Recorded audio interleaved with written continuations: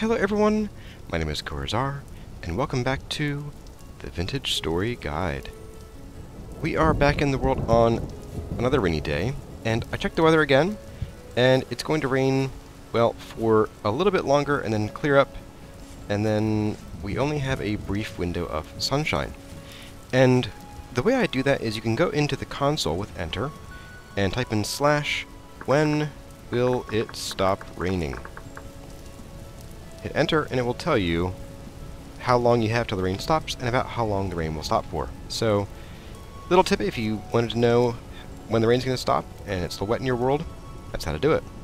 Anyway, I'm here because I made a whole bunch of lamellar molds, as promised, because in order to make one suit of metal lamellar armor, you need to have 19 pieces of lamellae, and I figured rather than doing them like one or two at a time, we should do like batches of 10. So I made 10, but I need to fire these, and for that I'm going to need a lot of grass and a lot of sticks.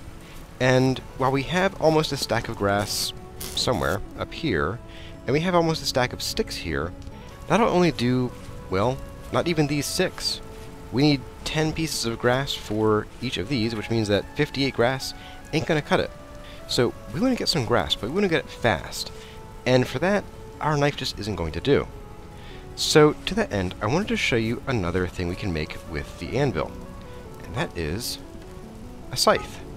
And yes, I can hear all of you screaming, make a saw, and yeah, we'll get to that. Just hold your horses. We'll get there. So, we're going to go ahead and heat this ingot up with a piece of coal and some fire. We'll give that a little bit of a wait. We'll get our tongs and hammer ready. And we're going to make a scythe. And here we go. Once again, as a refresher from last episode, we're going to use these different directions to smush these little voxels around here and fill in all of the green boxes, and then we will split out and remove all of the rest of them.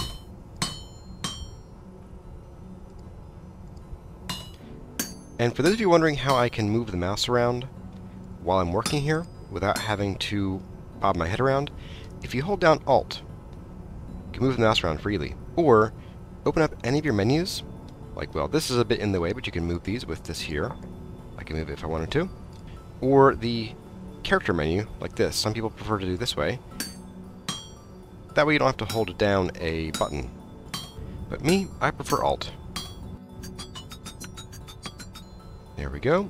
All of our green squares are filled in, or cubes. Let's bust out these extra pieces we don't need. And there we go. We have our very hot scythe blade.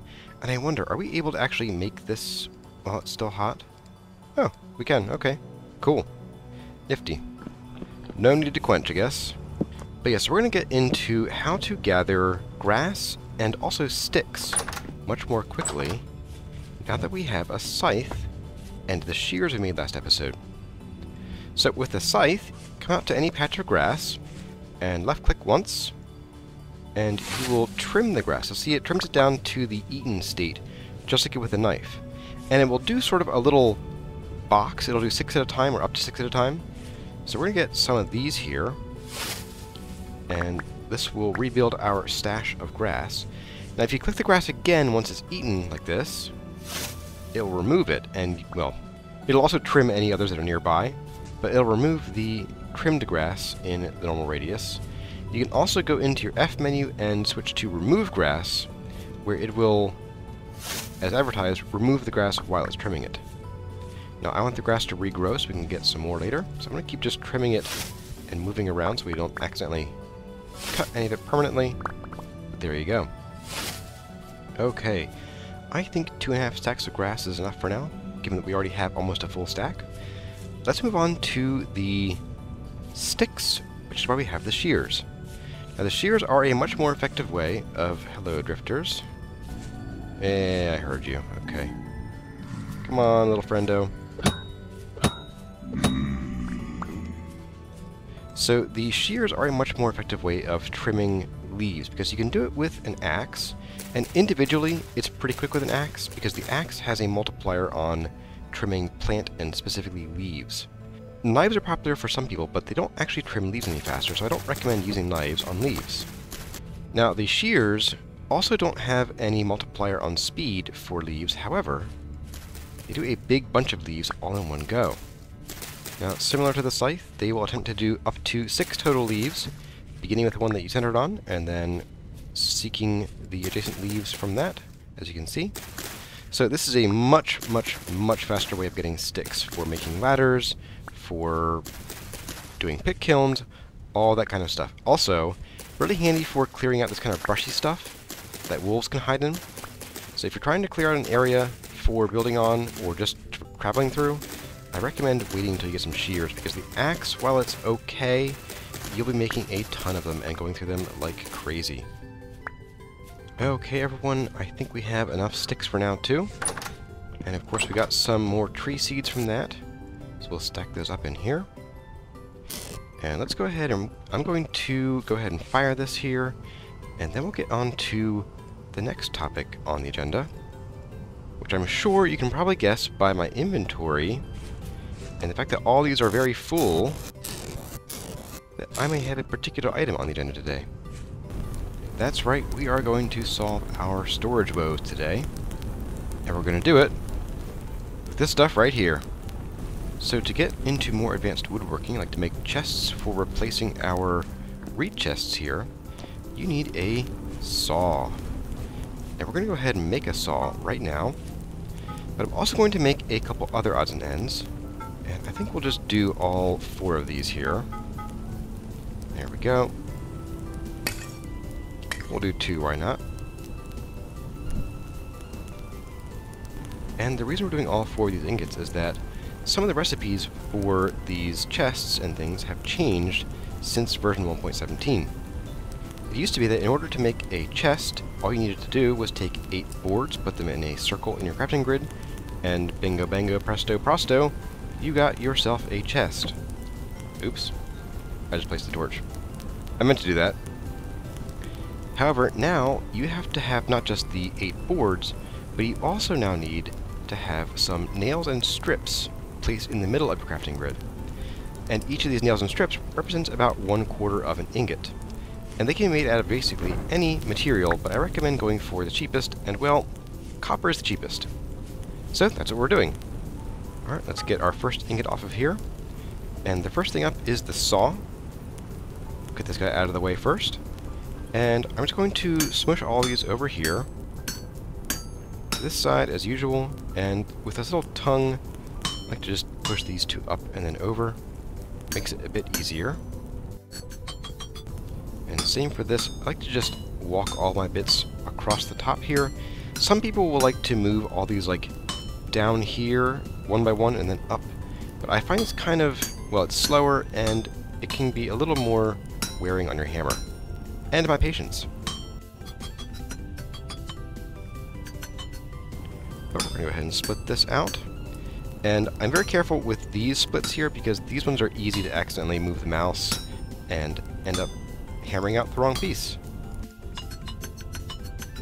And there we have our first saw. Saw blade, stick, saw. Oh boy, you're going to be our good friend for a little while. And next we need some nails and strips. And we have 2 options here. We have 4 and we have 8. However, it's my understanding that the 8 nails and strips are intended more for use when you are making them from plates, because a plate is like a big flat single voxel thick piece of material, and these make it easy to just kind of hammer out the things that you don't need. You're not moving anything around, you're just splitting it. However, the 4 are much easier to do starting from an ingot on the anvil. So we're going to do that.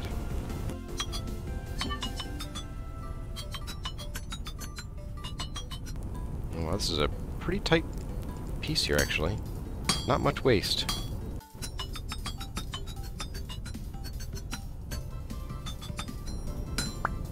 And there we have our very first copper nails and strips. Look at that. Alright. I'm going to go ahead and make 2 more sets of these to give us a total of 12. And then I'll get back to you on what to do with these after that.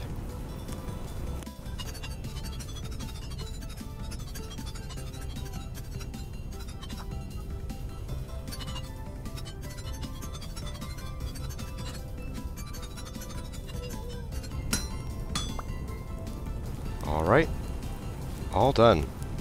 And as you may have seen in that little montage there, we did break our very first hammer. So we have a second backup, and you'll notice that when I broke the first hammer, the second one defaulted to the heavy hit mode. I'm not a big fan of that, but there isn't much I can do about it, so I'll just cry, I guess. I'm going to go ahead and we are going to actually get our tongs again, so that we can then drop these into the water.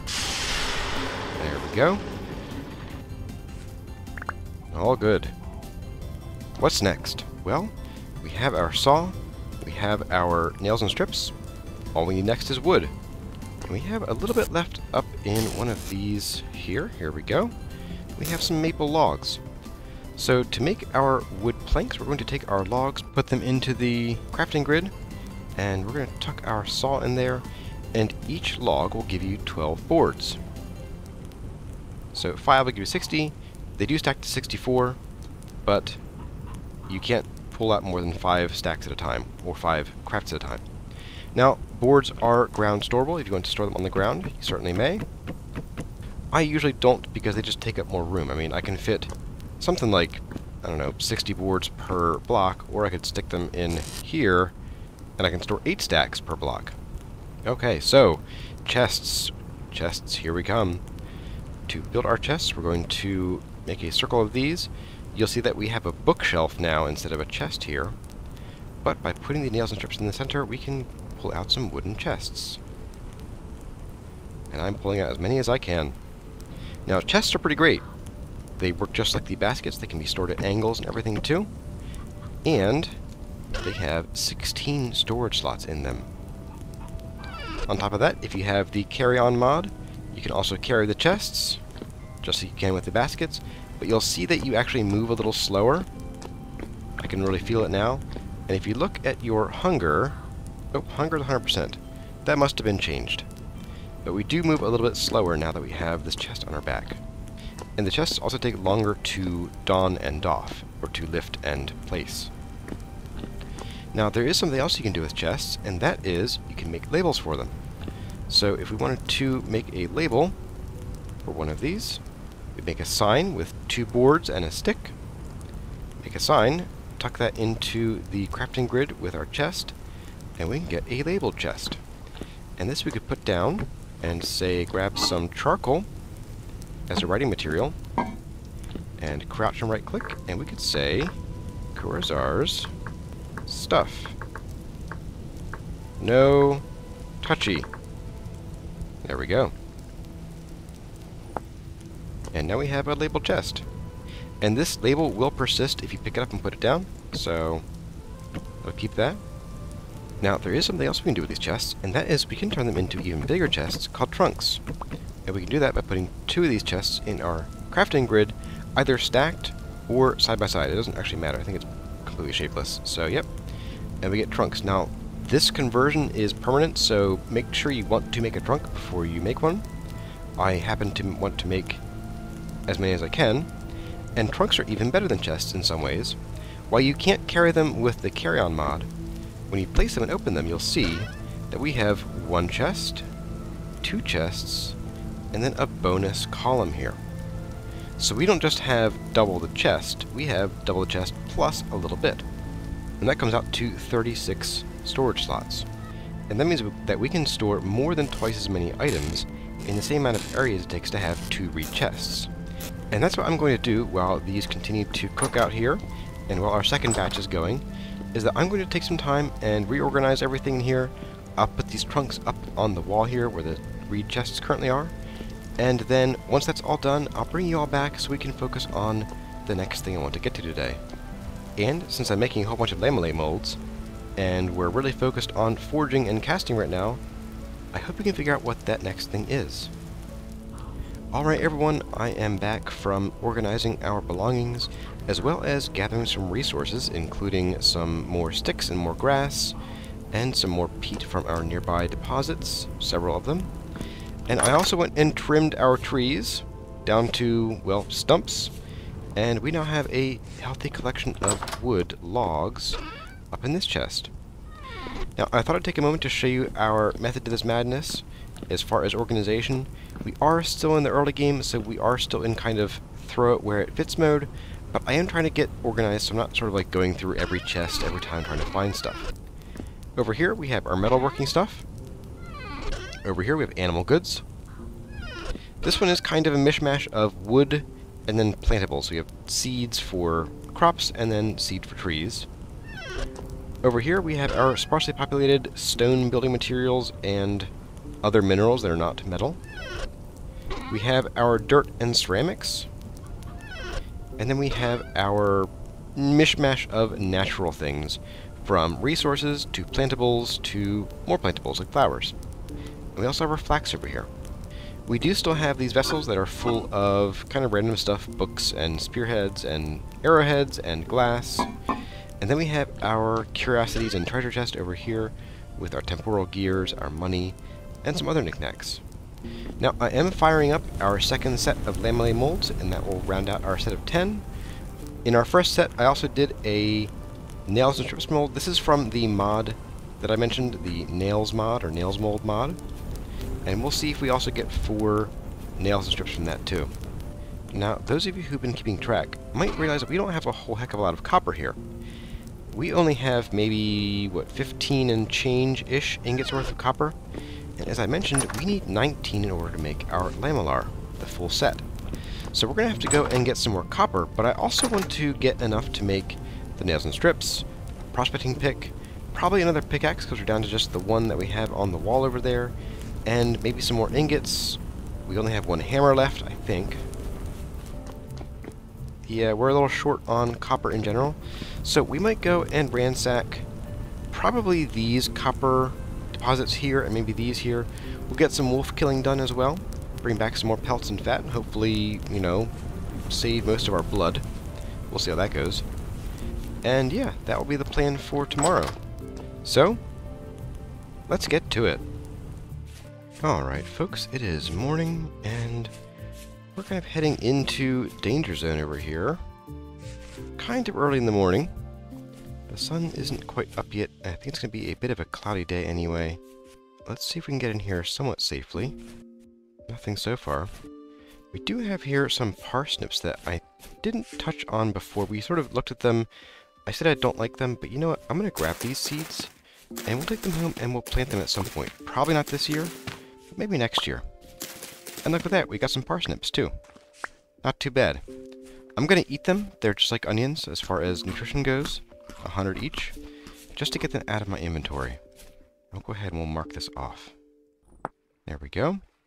So we have here, ooh. We have a little bit of a pit, so we need to lead any wolves or bears away. We know where to go. But let's try to get in here toward that copper deposit we found. Oh, and there's a wolf right there, waiting for us. Let's get our shield out.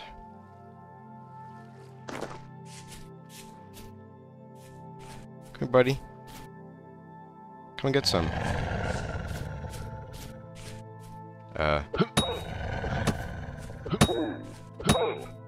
Gotcha. Alright, that wasn't too shabby. Any more? Alright, let's harvest this guy. I'll probably leave the meat and the bones behind. And actually, if I leave that, that will take up the spawn cap for a few more days. So yeah, we'll leave you right there. Let's go ahead and get our little way down in here. And here we are at the first deposit. Let's get right to it.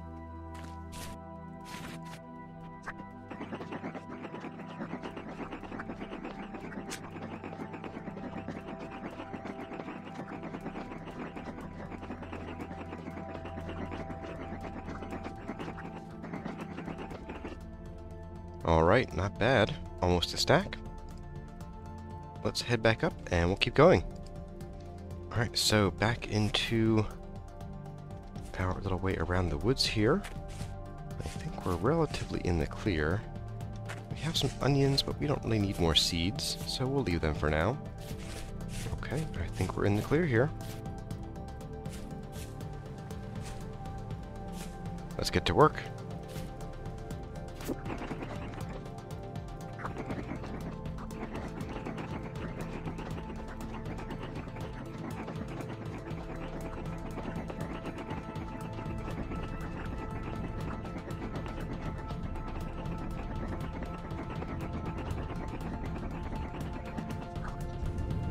Okay, we're up to about a stack and 3/4.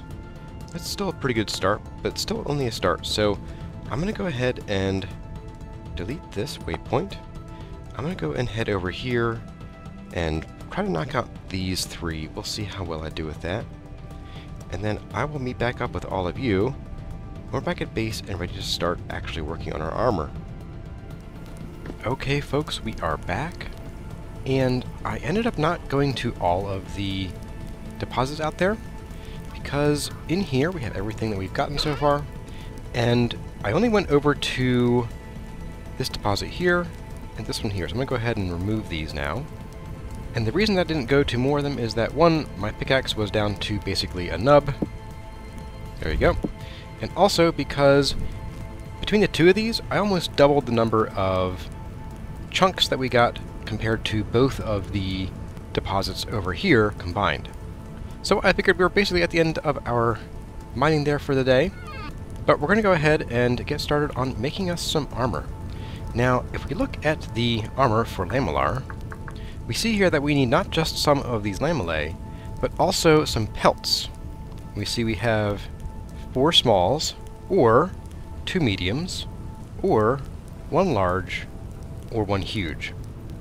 And that is true for basically all of these. The head lamellar, which really only wants 1 pelt of any size.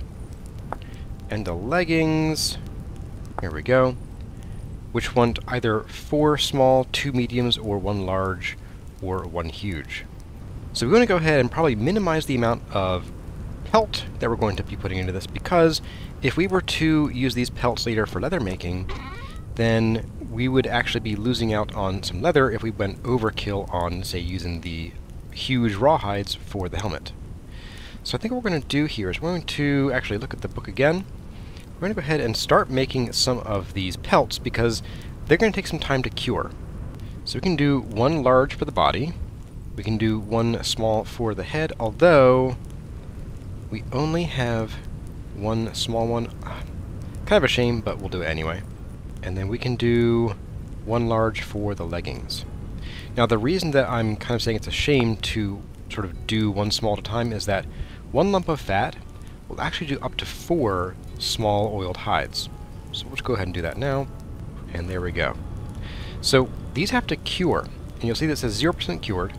And they will cure fastest when you are either carrying them, or if the bag that they are stored in is placed on the ground like that, because this is what's called open storage. But we're going to keep this on us because why not? And we'll keep an eye on these. And there is something else that I want to do as far as curing things, and that is I want to get us a nice bow. We've been using these spears for so long, but I have some plans, and we'll talk about those in a minute, and we're going to need something a bit better than these flint spears. And we have a few options here. We could make a crude bow, because we've disabled the class exclusive craftables, but it has a -5% accuracy penalty, and while it's cheap, it honestly isn't very good. It has low durability and low damage. We could make a simple bow, which has a little bit more damage, more durability, and no accuracy penalty. This is okay, and it's also relatively cheap. We can make a long bow, which has 3.75 piercing damage, additional accuracy, and look at that durability. It'll last forever. And lastly, we have the recurve bow, which is normally a hunter exclusive. This has a lower durability than the longbow, but more damage and more accuracy. And this is the one that I'm going to go for, because this is the, honestly, cream of the crop. And while we normally couldn't craft these, we could occasionally buy them, because they are sold sometimes by the survival goods traders. Now what we're going to need is a dry recurve bow stave. And to get that, we need to take our saw here, and we're going to put the saw over top a pair of maple logs to get a longbow stave, and then we'll do it again to get the recurve bow stave. And this will now spend some time drying, since it requires 0 hours. That's going to take a little while, and it might just be a bug on the display there, but it will take some time. Here we go, 0% dried, and drying rate in our container is 1%. Again, requires open storage for the fastest drying. Now, I think it's time for us to go ahead and get our smelting on, so let's go ahead and get to it.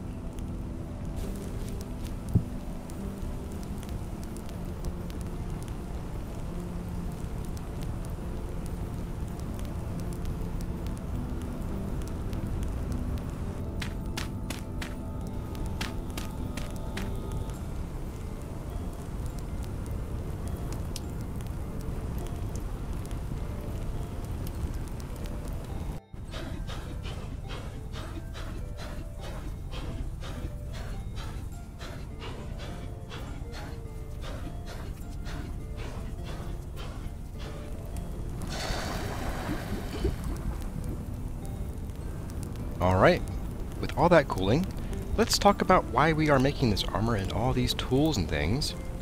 Well, that's because in the next episode, I want to start on our first underground mission.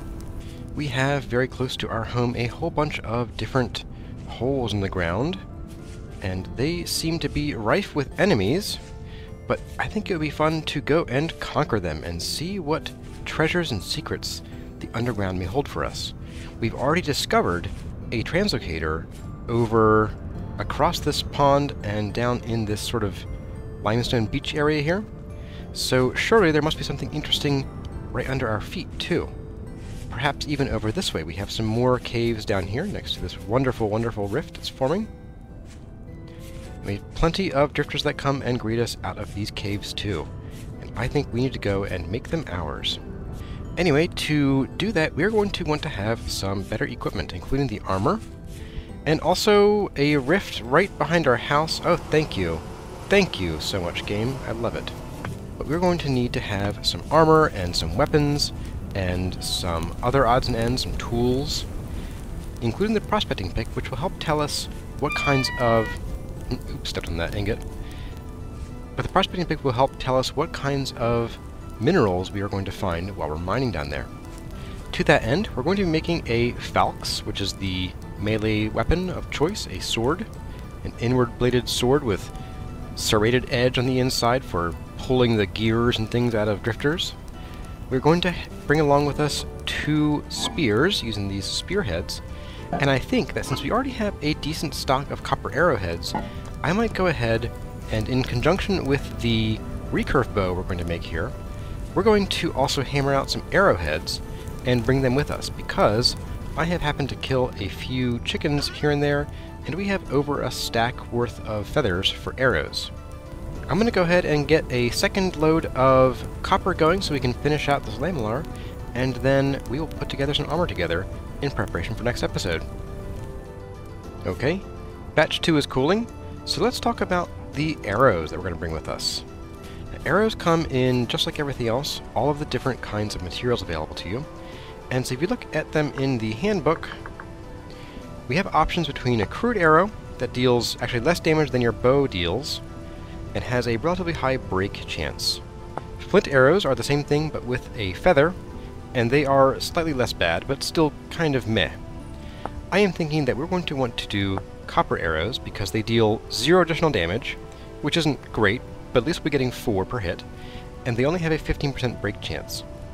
Now this gets better and better, from 12% and extra 1 damage on tin bronze, all the way up to steel arrows that deal 2.5 more damage and only have a 7% chance of breaking.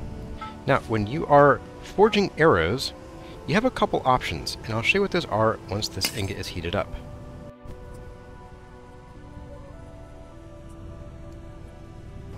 There we go. So we're going to put this on the anvil, and when we do, you'll see we have 2 options. We can do 6 or 9.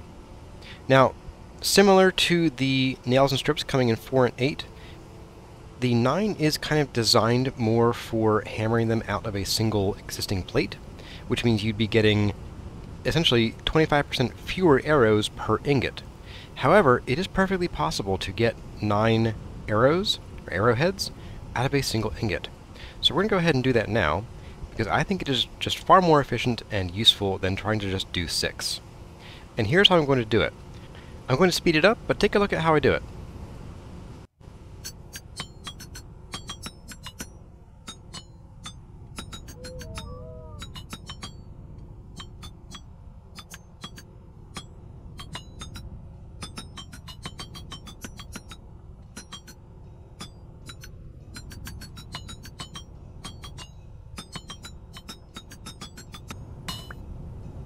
And there we go.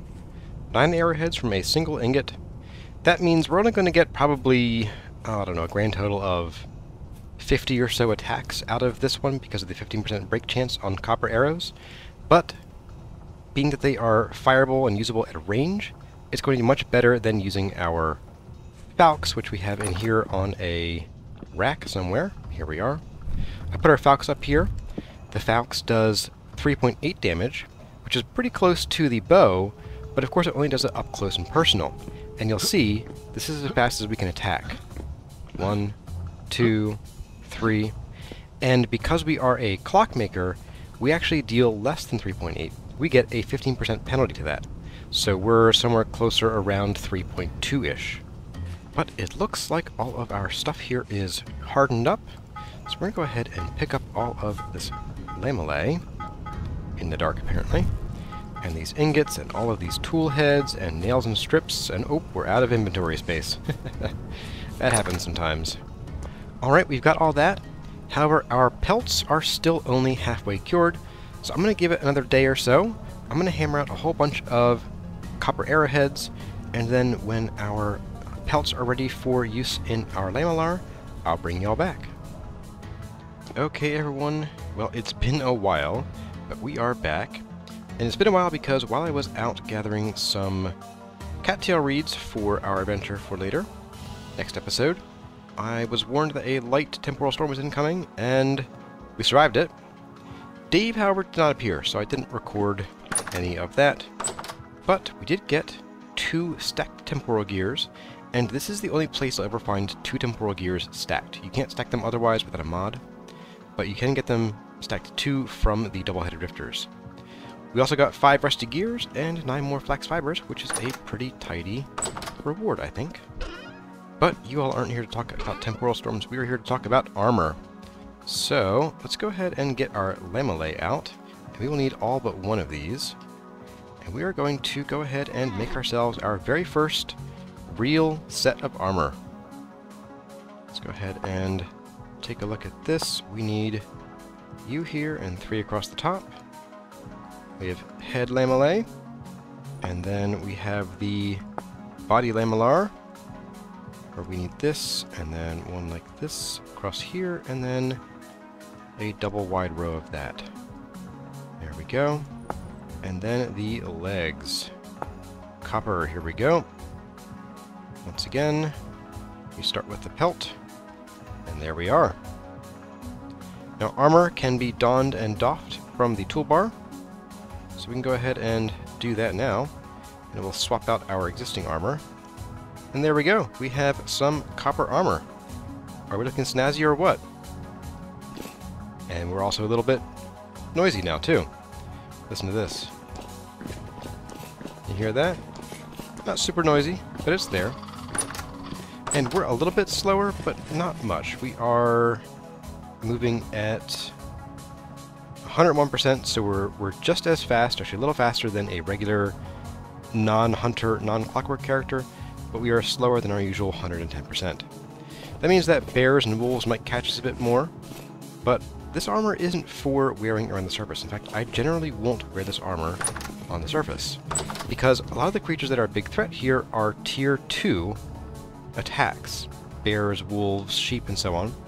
And this is only protection tier 1, meaning that this armor will take a lot more damage from the attacks, and it'll also protect against a lot less damage. So I'm going to preserve this armor for our initial underground adventures, and not terribly deep either, because the higher tier drifters also come with higher damage tiers. However, that is for later Kurazara to worry about. Right now, I'm just happy we have some snazzy armor. And while it is definitely weaker than the brigandine I usually like to wear, it is definitely cooler looking, I think. Anyway, in the next episode, look forward to our very first underground adventure, and our first lesson in how to use the Pro Pick, aka the prospecting pick. I am looking forward to seeing what lurks beneath our feet, and also what treasures might lie in wait. As always, my name has been Kurazara. Thank you all for watching, and I'll see you in the next one.